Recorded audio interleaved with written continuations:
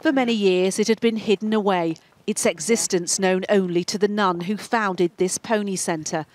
But now this sketch by the great Lucien Freud has been revealed to the art world in the hope it can help the centre he loved so much continue its work.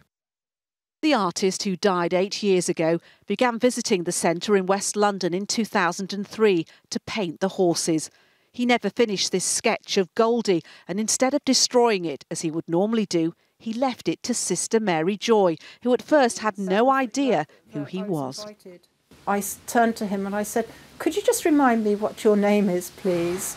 And we had a youngster here who was an art student, and she was behind him, and she was so horrified that I hadn't a clue who this gentleman was. The artist decided he didn't like Goldie's personality, she says, moving on to another horse there, Sue, resulting in one of his most famous works, Mare Eating Hay. But now, to pay for improvements to the centre on its 30th birthday, Sister Mary Joy is selling the sketch that Freud had discarded. Once the piece was completed, he didn't have any interest in it. With Goldie, this is the interesting thing about it. It was never completed, but it was never destroyed, and it was left to me. So he just left it here for you? Yeah, in my office. Celebrated for his portraits, the Royal Academy is currently showing more than 50 of his paintings of himself. He applied the same artistic rules when it came to horses.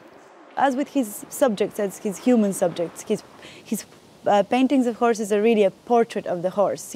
So he would sketch the horse, get to know the horse and experience the character. You know, it could raise very little or it could go sky high with a little bit of luck.